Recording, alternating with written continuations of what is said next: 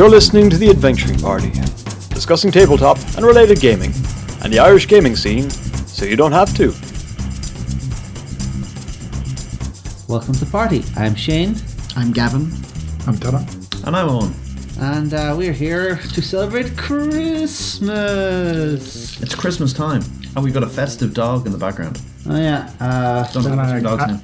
Bailey, you might hear him scratching, but hopefully not Bailey barking. is traditional this time of Christmas. After the wrestler or the drink?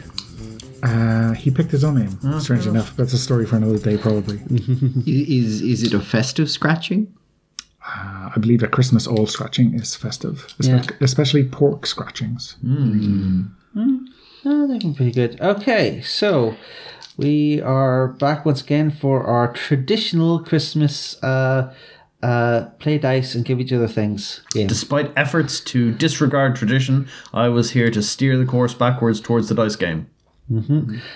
Champion of our cultural values. Absolutely, not of the dice game though. Oof, no, I am not. I am not one of those players that excels by rolling dice well. It takes a dedication to tradition to uphold one that severely disadvantages you. Absolutely. Like, I mean, I don't even remember the origins of this. It's just when I came in one year, I had to explain to me that okay, this is how we do things. Like, well, fair enough. If it was a stupid idea in the past, it could be a stupid idea in the present too.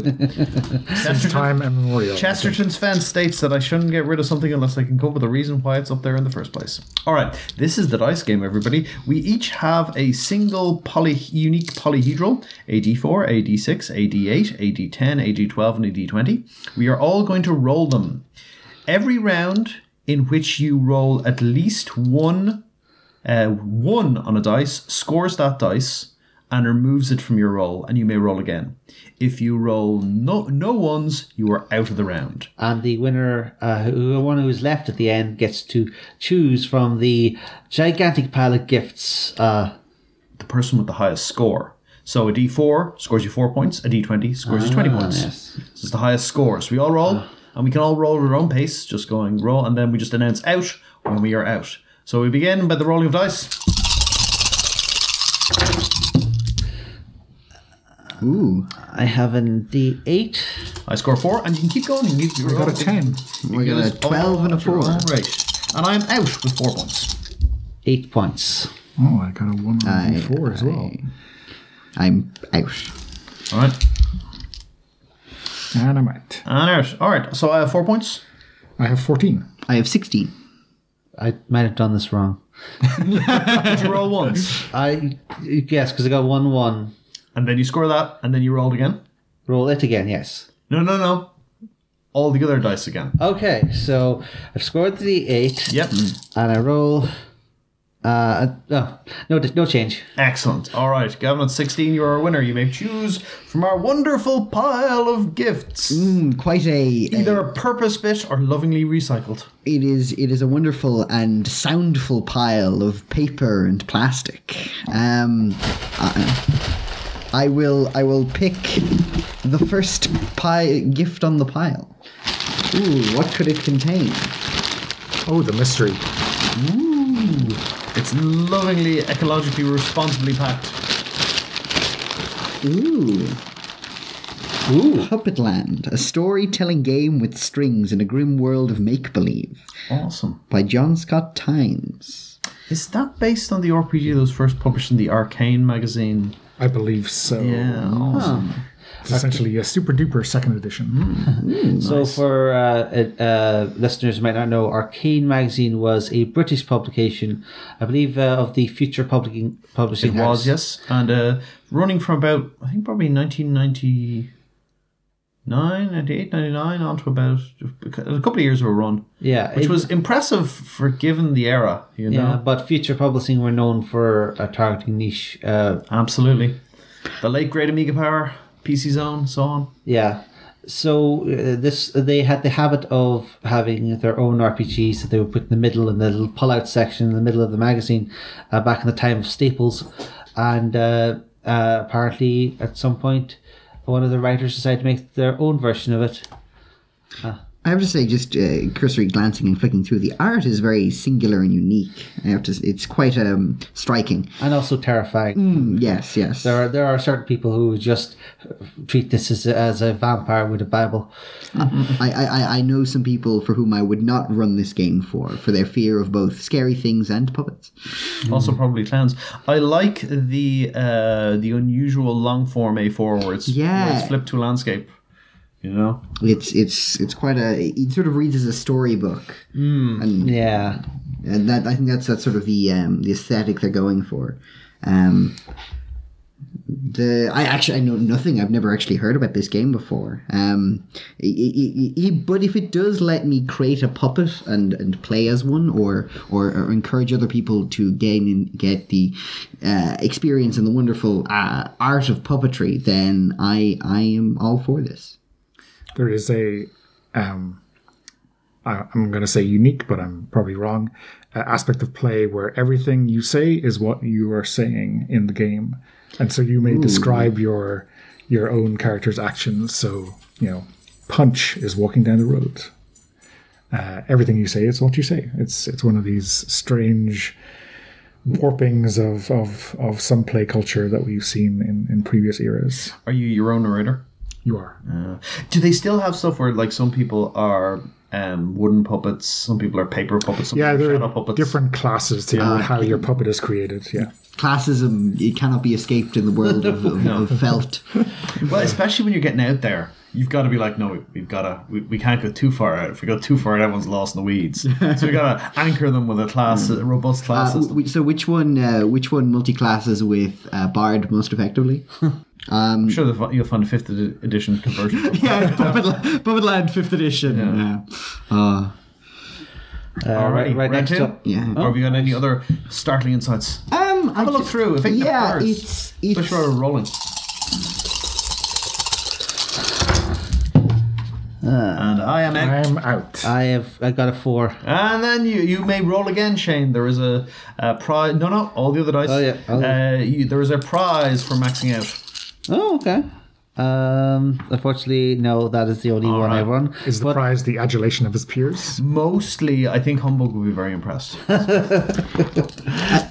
host of the show, yeah. Former host, Humbug. All right, Shane, you have won. You may choose wisely. Do not choose your own gift. As he's choosing, I just want to say, I am actually, I commented on the quality of the art, but I'm disappointed of the lack of art within the book. It seems to, there is a few striking examples, but the majority of it is just written pages. Was this a Kickstarter, or was it just someone came up with a cool idea, said I'm going to reprint this? This was a Kickstarter. Nice. Being a simple person of patrician tastes, plebeian tastes. I took the one with the biggest box. There we go. The one that actually has a box for the pile is massive but interesting quality. But let's see what my greed and hubris have wrought. Ooh. Okay, so this is a board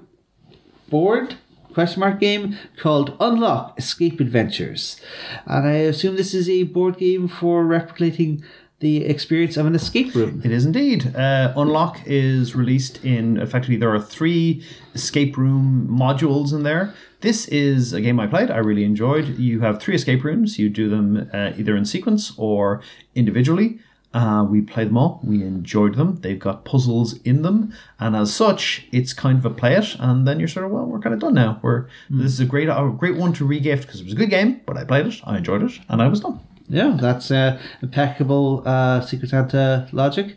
The 3 captivating adventures inside are the formula. Enter the secret laboratory and recover the mysterious serum.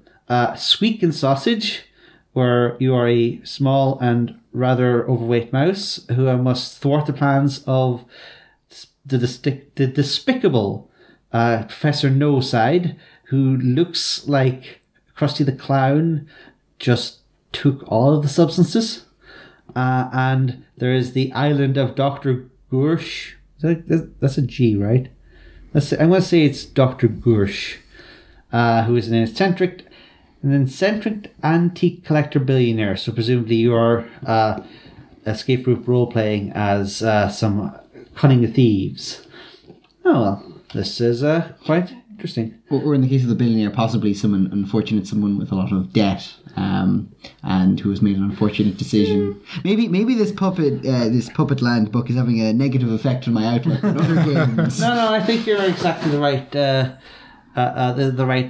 set of mind for billionaires. It's interesting watching the escape room games come out because they're very much sort of the replayability on them is not the best because it's puzzles, and if you forget, fine, but if you remember, it's like, okay, I know how to solve this puzzle. It's a bit less interesting as a result. So they're definitely ones where I'm going, oh, this is a good one to pass on once I played. I played Detective, the board game, and I gave that away as well. I was like, I enjoyed this. This was good fun. Yeah. But it was a great experience playing it. But I'm like, yeah, I'm going to give this to somebody else now because it is no longer of much value to me, which is good in one way because there's 2,000 board games coming out a year at the moment, and I buy a lot of them. And it's kind of like, well, I'd like to move some of this stuff on. Yeah, it is. I do think it is very good overall that board game manufacturers were willing to play around with one use or limited use games. Where I think we're having a discussion earlier about legacy board games, and while a lot of people dislike the idea because it sets up this illusion of, oh, this game has limited use, but in return you're gaining the ability to have unique mechanics. Even if you can only play it once, you can explore an entirely new side of the hobby. I mean, how many times do you honestly play every board game in your collection? Like if you got, oh my god, how many board games do you play more than 10 times? How many board games do you play more than 3 or 4? How many board games, honestly, listener, have you played more than once? And then if we go really deep, how many board games do you have that you've never played? Are still in the shrink wrap. Yeah. I'm down to 3 of those. I'm pretty proud of myself. That's good. I have to say, on average, pretty high. But that's because my copy of Ultimate Werewolf is falling apart and requires multiple sellotaping. But that's often the case. It's like I've got a couple of games. I'm like, yeah, I've played this huge numbers of times. Like I played Gloomhaven. I played over 80, 90 scenarios in Gloomhaven. Wow, that's great. I've got a huge amount of gameplay at Gloomhaven. Next board game along, it's like, whoa, how many you got? 10, 20 maybe? Yeah. Like, there's a couple that I'm like, yeah, I've played a huge amount, and then there's other ones like, not nearly as much.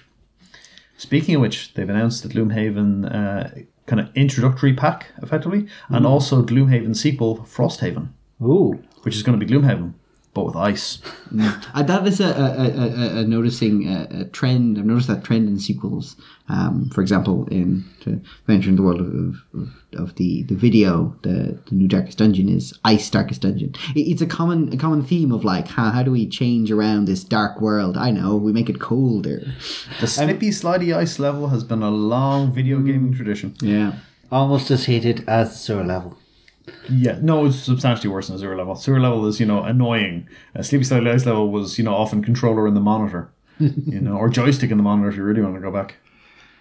On our gift, is this, do you think, more targeted or marketed towards gamers or just regular escape room enthusiasts? I think it's one of those split products where they were kind of going for both to a certain extent. It was interesting, in the States they were sold as individual modules. Each one of those was a single pack of cards in a small cardboard package. I think they probably did that way in Germany as well, who often have, hey, can we produce this game with less bells and whistles and just sell it in a shop? Mm-hmm. And they often do it like that. So like, let's cut down the components. Let's get the components down to almost nothing if we possibly can. There's the game. It's at a €5 to €10 price point, and we'll just sell tons of copies. Yeah, because that's the way the market is there. Whereas European, they might see, we kind of sell them as boutique, kind of a little more expensive products, but not a lot more expensive. Future adventure type body topic on how to sell your board game. Yeah, a little bit of that, because you gotta.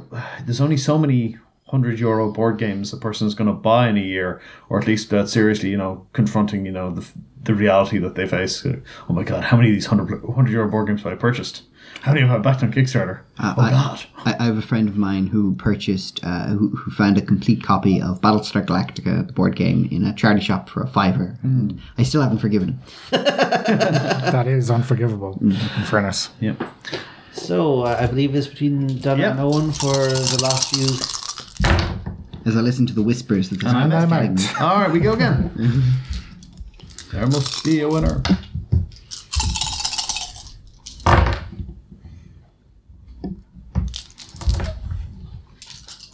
And I'm out with a 10. And I am still in with 10. I have 10 and 2 dice. You have 10 and 1 dice, so you win. The rules of the dice game are Absolutely. arcane, and section 2.11 of the rule set must have covered that. I think I'll follow tradition and take the top one in the pile. Tradition. I believe that's a tradition now. Lovingly wrapped.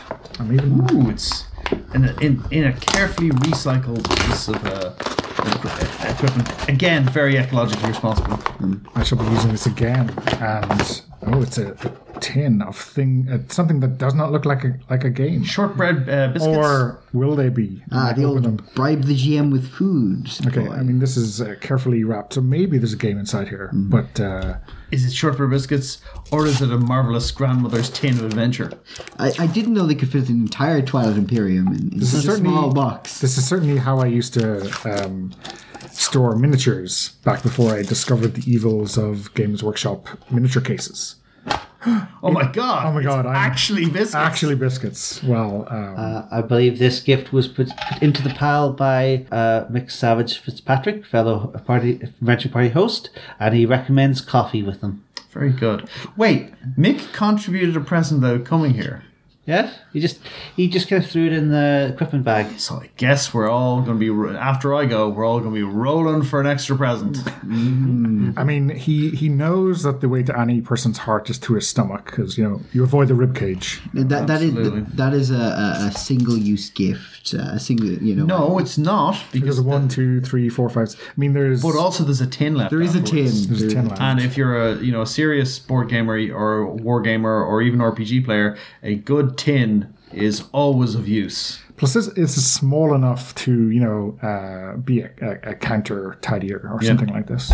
Get a couple of dividers in there. Is that a colossal or a gigantic creature on a base? standard? Oh, that would be larger than gargantuan. Okay. I mean, it's a little bit too small to be a scary template, but in a 6mm game, it would be a scary template. But I mean, you could get yourself a couple of dividers in there, buddy. You got a counter holder going. All right, I'm going to roll against myself just to see what I get. I score a 6 and a 4. Ooh. Rolling against myself. I can bring my full potential out. And that scores me 10. So I'm going to choose which bag will I pick? Which bag will I pick? Which bag will I pick? I'm going to grab this one here. Ooh, it's Big Bang Comics free plug. Sealed up nicely. Again, I'm really impressed by this irresponsible, ecological position taken by the adventuring party. We've got very few single-use plastics in here. Very few. But if we start using single-use plastics, we can finally LARP those post-apocalyptic games more effectively. Ooh, I'm liking this. We've got a plethora of equipment in here, including some stuff we mentioned. There is an RX-782 Gundam model here. Marvelous. Ooh, it's all gunplay. Interesting. This is one of the smaller ones, isn't it? Or is it just simpler? I believe it is first grade. Ah, nice. So it's made from a single color plastic, and you get to get out the old paintbrush and detail it up. Nice. Very nice. I'm a big fan of the Gunpla kits just because there's much to learn from them. Much to learn. I mean, how to remove the super glue from your fingers. Absolutely. Well, with the first grade kits, or some of the kits, you can just snap them together. There's no glue required. Nice. Just click them together and they hold there. Now they're, not perfect, but thing. And we've got also a bunch of Forgotten Realms era adventures. This is a trilogy of adventures called Marco Polo's Journey, and for second edition, level 6 to 8 below, I assume, and most you can adapt it to most games. It is a trek across the wilds of Faerun in the company of one incredibly idiotic rich boy. And Marco Polo's lawyers were obviously very belligerent in this era. I also think they were dead. And the old, clearly photo modeled, characters on it. Clearly, if someone this is somebody's friends or something, is the way the faces are. They're very organic, kind of, and nearly photorealistic. Photoshop was very much alive in the 80s, and people forget that. I mean, if you want anyone to gain the attention of undead lawyers, surely it's your friends at home. Mm-hmm. Excellent. I can definitely make use of some of this stuff. That's looking really cool. Now I'm considering how you can make use of both of them at the same time. You find a lost mech. You find a mech, you can go, what's this strange thing? Like, it's like, as someone said, a fun a bunch of D&D characters will have when they realise the odd-shaped method club they've been carrying around as an AK-47. Yeah, excellent. Mage Assassin Felabar Blacklance. There's a bad guy name and a half. Excellent. King Arzune's Purple Dragons. Oh, there you go. Excellent. It's the second. It's the Marco Polo Trilogy, the third, and the first volume. Excellent. Is that from yourself, Shane? Yes, I sort of managed to stumble into them by various means. I've been sort of on the lookout for older adventures of this type, but I got a big pile of them, and I generally am not a huge fan of Forgotten Realms. I'm more of a Greyhawk person. So I figured, well, I could certainly use something like this, because it is the kind of Forgotten Realms adventure I like, where it's get out of the Sword Coast and do other things. I feel like other people may appreciate it more. This is nothing to do with the cease and desist letter filed by a white. I don't know. The Knights of Inescapable Justice. That's kind of setting up who they are. Yeah. Bunch of paladins. CVE is in the name. Yeah, absolutely. Excellent. Thank you very much. I have to say, I was flicking through this Puppet Land, and it is a Kickstarter book. You can tell by the litany of names at the end of it.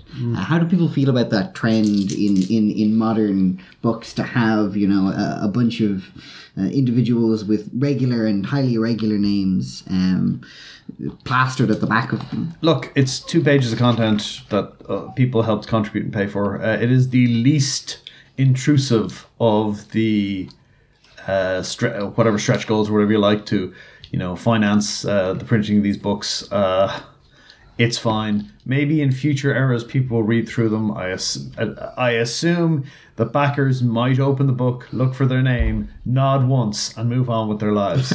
Maybe there's some crazy person out there who's willing to put a secret message across 20 different back Kickstarters, and you have to collect them all to get it.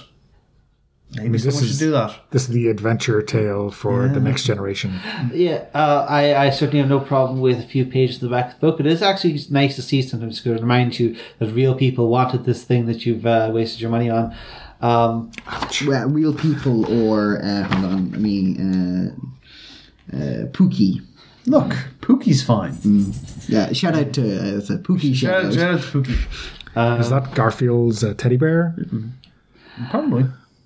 But yes, it appears we have one remaining. One which we must dice off for. I now have a surface which to roll.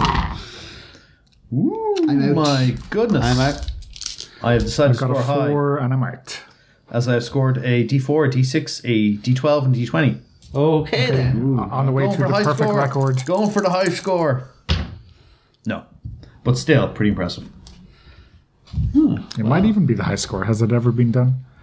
Yes, I believe it has. As I said, it goes. Humbug is the keeper of the roll of victory, and he will inform us by contacting us through Messenger Raven. 10 years of all the shenanigan will bring all kinds of dice stories to the table. But yes, My score is 42. Does this render me victorious? It does. certainly to the right type of. Damn, I've forgotten his name. Life, the universe, and everything kind of problem? Yeah, what's not Monty Python? Goddamn it. Douglas Adams? Yes, that person. No problem at all. All right. 2 in a row. Let's take a look here. Again, the Spar bag. It's a hallmark of quality. Excellent. All right. And what we got here? Ooh. You is Kobolds. A free RPG Day 2815 quick start game and adventure from John Cavallo. He is the illustrator, but it's from Cubicle 9 Publishing, I believe. All right. And Kobolds Ate My Baby in colour the classic Beer and Pretzels role-playing game, which of course I actually remember. Never played it, but I do remember it. Oh, there we go. So full of very colourful, full colour printing, full of John Kovalic art, plenty of random tables, including a D6 table that starts at 0 with a -1 penalty. Nice. There you go. That's really cool looking. Is it entirely kind of procedurally generated RPG stuff? It's a game around the premise of you play kobolds and you desire the flesh of young children. It's not as dark as, again, this book. It's corrupting me. The book in front of me, but it's this tongue in cheek sort of. You play the lowest of the low, the chod that adventurers usually cut through, and you have to work your way up to finally taking out the chicken that's been mouthing you off. Absolutely. I was going to ask a question about the danger level of your opponents if you're all kobolds. I mean, the chicken seems to be the right way to go for. It is a fairly lethal game. It does have a lot of death-based mechanics baked in. Every time you fail a check, you add 1 notch to your death count, to inching ever close to the unlucky 13 number. There does seem to be a lot of, well, maybe not a lot, maybe a handful of games around kobolds and goblins where character death is baked in and appears to make it quite fun. I do find it interesting that there's been this growing over the years resurgence of the underdog monster RPG or underdog monster experience, where the always chaotic evil shenanigans of the average monster suddenly get turned up for comedy as opposed to horror, and they become sort of protagonists based entirely on the fact that they are unlikely to succeed. It's as we sort of age into this industry, there's a lot of tropes that are explored and sort of flipped on their head, and there is a sort of a unique and textual base with which we can draw from for our unique sort of role-playing experiences. And of course, it doesn't claim to be a supplement for a 10-year long campaign or anything. It is very much based around 1 or 2 sessions. There is rules for advancement, but usually it hinges on the fact of you surviving particularly long to gather upgrades for your character. Ostensibly, you are working for the king of the kobolds, and all hail King Torg, I believe. Yes, that is needed to be said. It does have a sort of if you're familiar, a paranoia-esque metagame to it, in that there are a number of rules and procedures you need to follow. And I believe that if you take damage, there are certain damages that affect you as a player, such as not being able to use your use parts of your body or say certain things, or one which entails you having to hop around everywhere as a player until you get healed. I mean, or die. The glory days of many tables of Paranoia at GailCon are flooding back into my mind when that comes up. And then everyone walk around the room singing "Glory, Glory, Hell, Computer."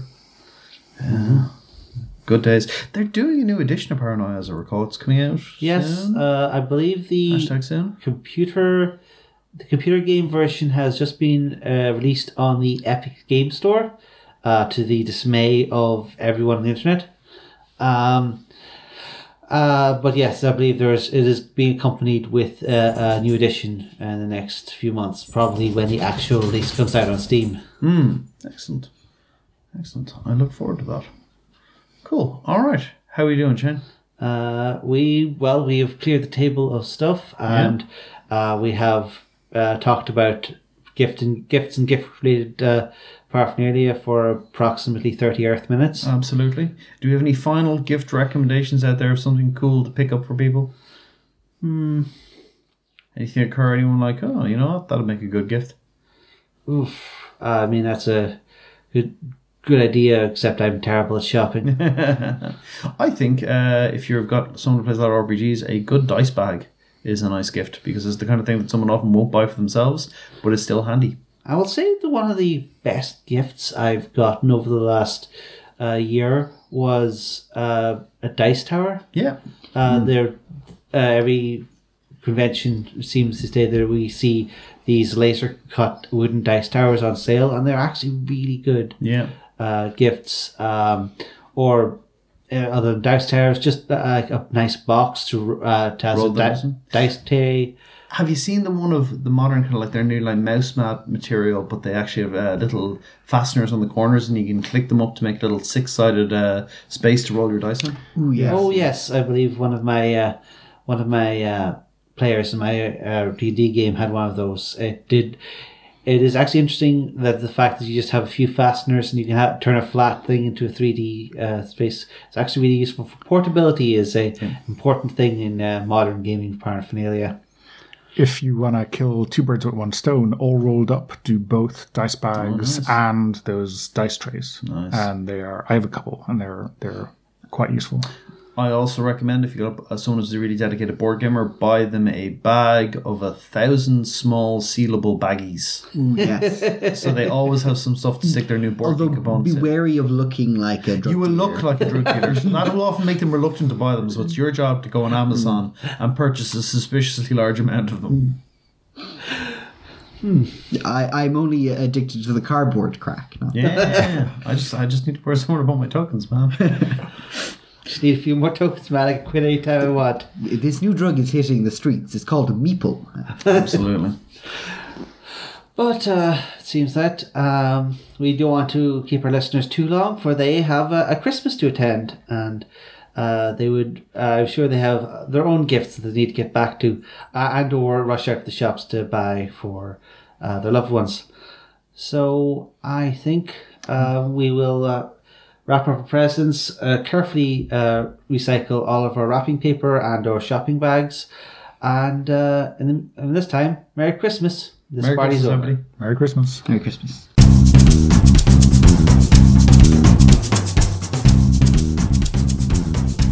Thanks for listening to The Adventuring Party. You can find show notes and links to things we've mentioned at theadventuringparty.net and on our Facebook page. You can leave comments there or on Twitter through @adventuringpty. The hosts can be contacted by email at party@theadventuringparty.net. The Adventuring Party is released under a Creative Commons Attribution Non-Commercial Share-alike version 3 license.